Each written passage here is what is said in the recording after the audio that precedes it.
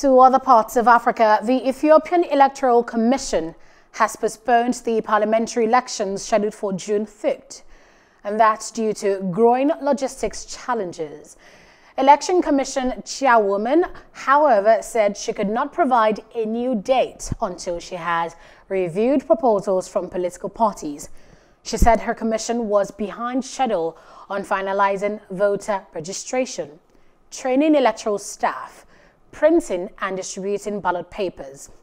Addis Ababa said last week only 37 million people had enrolled for the exercise out of a population of 110 million. This is the third time the election has been postponed on the Prime Minister Abiy Ahmed. And don't forget to hit the notification button so you get notified about fresh news updates.